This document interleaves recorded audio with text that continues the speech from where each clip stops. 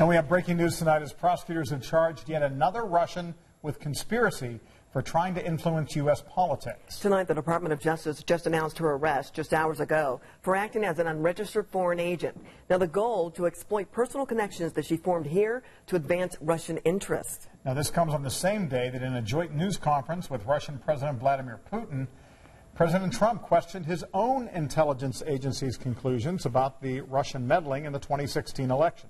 People came to me, Dan Coates came to me, and some others. They said they think it's Russia. I have President Putin. He just said it's not Russia.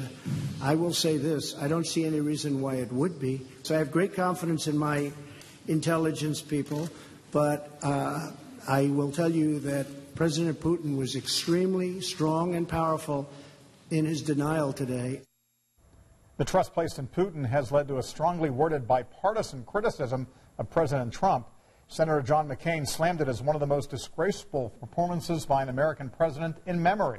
House Speaker Paul Ryan adding that the president must appreciate that Russia is not our ally. And the former CIA director calling the comments nothing short of treasonous. Now, Indiana senators are also speaking out tonight. In fact, Democrat Joe Donnelly says this is a setback for American national security.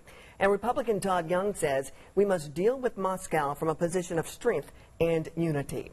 And continuing coverage of this historic meeting will continue on NBC Nightly News with Lester Holt. That's right here only on Channel 13 at 6:30.